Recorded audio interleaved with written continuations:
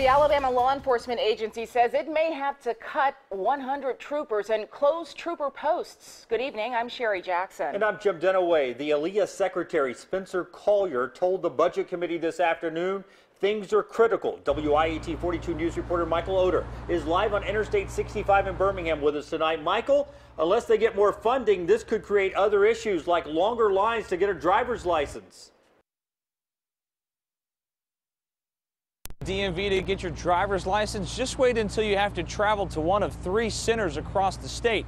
Here's a map right now of all the driver's license offices that are open across the state of Alabama. If ALEA has to cut their budget by 30% like the state is asking, you could be traveling to one of those 3 places across the state. And that's just the start of many possible drastic cuts.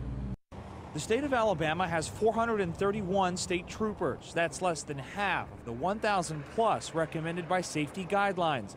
That means troopers are working wide stretches of Alabama. Instead of driving, say, 25 miles to a wreck or crash, you end up driving 50, 60, 70 miles. Trooper Chuck Daniel works the northern part of the state. I've driven literally from one Talladega St. Clair County to the Marion Walker line to cover a need for service. At that particular time, I was the only trooper in 5 counties. So. I drove 2 weeks ago from the Tennessee line to Montgomery and passed 1 trooper. That's unacceptable. Under the budget that you presented me, we've lost any ground we made. Secretary of ALEA Spencer Collier did not pull punches when telling lawmakers how bad he feels the situation is and could be on Alabama roadways. This is not a bluff. If they're going to budget us at $39 million, I have no choice but to do these layoffs. Reducing the number of state troopers won't just affect traffic safety, though.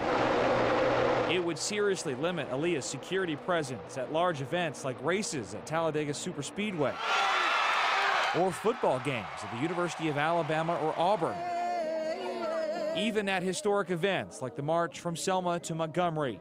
Trooper Daniel tells me it's not a matter of recruitment, it's all about money. The interest is there.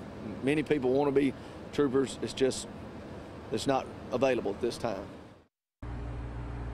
And Trooper Daniel also told me that even if they were to hire new troopers tomorrow, it would take about 6 months for anyone to notice the difference on Alabama highways because they have to be trained. We're live in Birmingham tonight. Michael Oder, WIAT 42 News, coverage you can count on.